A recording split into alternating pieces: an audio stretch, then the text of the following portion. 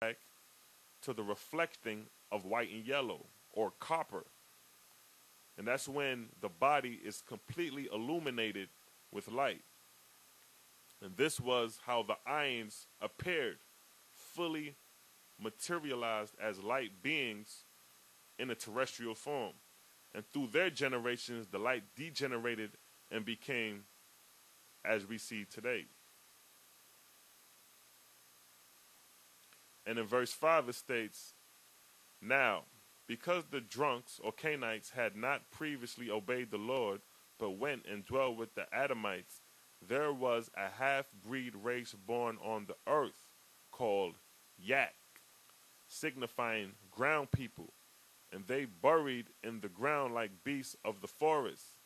And the Yaks did not walk wholly upright, but also went on all fours."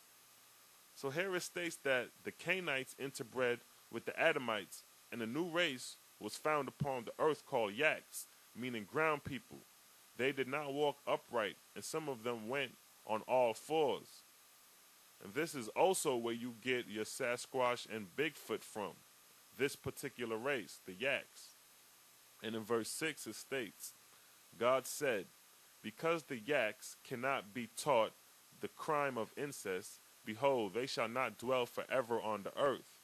So also shall it be with the Canaanites, except therein they cohabit with the Abelites or Ions, whose seed is born unto everlasting life. But with the Canaanites and their hairs that spring from the Yaks, there shall be an end, both in this world and the next." So here God explains how the Yaks are unable to be taught and shall not dwell upon the earth forever. So there's an extinction time for this particular race.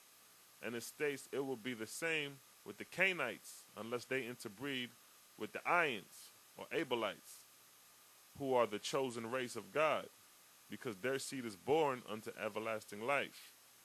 And in verse 7 through 9 it states, "And the arms of the Yaks were long, and their backs were stooped and curved. And the Lord said, because they are of the fruit of incest, and not capable of speech, nor of eternal life in heaven, the Ions, or Abelites, shall make servants of them." So here it describes how the Yaks had long arms, with their backs stooped and curved, and they were made as servants to the Ions. And in verse 8 it states, "And that they may not tempt my chosen to bring forth fruit unto destruction, they shall be neutralized in my sight. And the angels of God taught the Ions to make unches of the Yaks, or eunches of the Yaks. And the males and females made the Ions eunches of the Yaks, and took them for servants." In verse 9, "And the Lord said, the Yak shall serve the Ions, and build and sow and reap for them. And it was so." So here it shows the Yaks are made as service to the Ions for building, reaping, and sowing. And in the first book of the first Lord, chapter 3, verse 24 and 25, it states, "And there began to be a new tribe on the earth, and they were called Ahuans, because they were half-breeds between the Canaanites and the Ions, or Abelites. And the Ahuans were red, like copper, and they were taller and stronger than any other people in the world.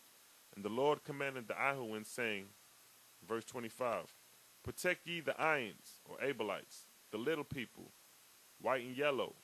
Call them the sacred people, for ye are of them, and ye are also of the Lord your God." And it was so.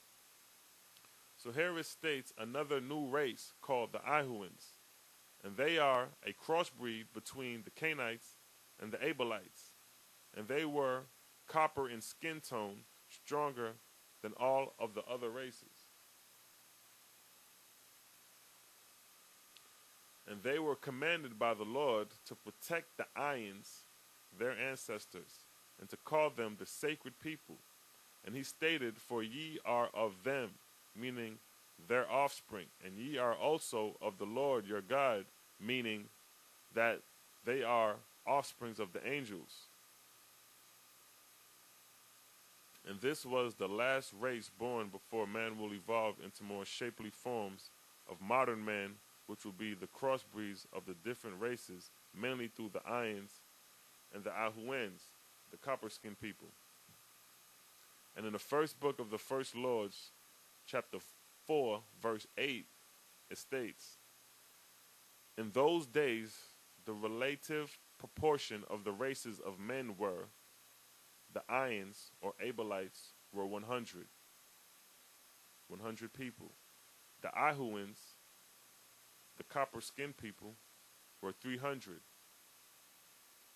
The drunks, or the Canaanites, the brown and black, were 5,000 people.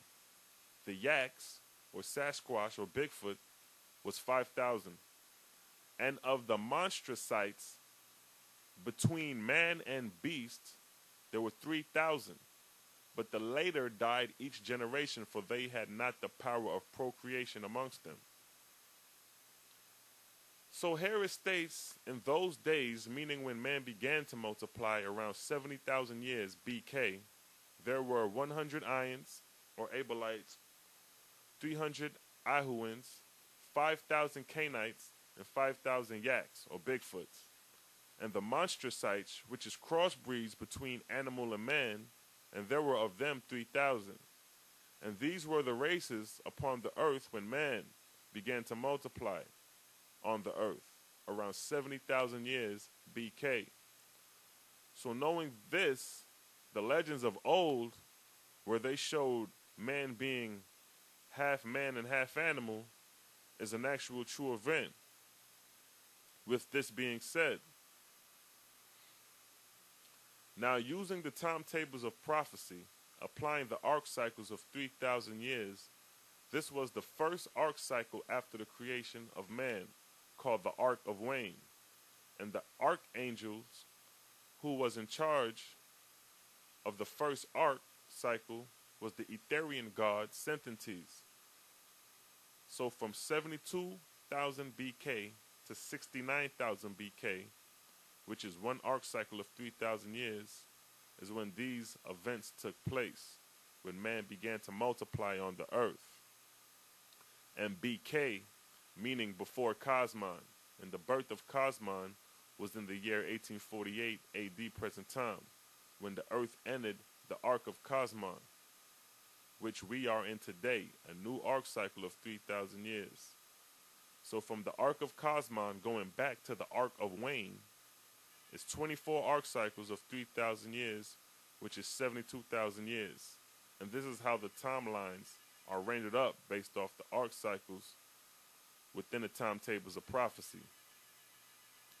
And these were the races of males and females before the flood of waters, where these races became mostly extinct, except those who were spared because of the flood. And now we find remains of these early races of man, and from when man began to multiply on the earth to the flood, is 16 arc cycles of 3,000 years, which is 48,000 years, that these particular races spread upon the earth before the flood. And I explain these arc cycles in the documentary called The Arc Cycles. So you can check that documentary to understand the arc cycles more. And with that, I'd like to say peace and blessings and catch you on the next documentary called The Submerged Continent of Pan, the Missing Link to the Human History. Shalom.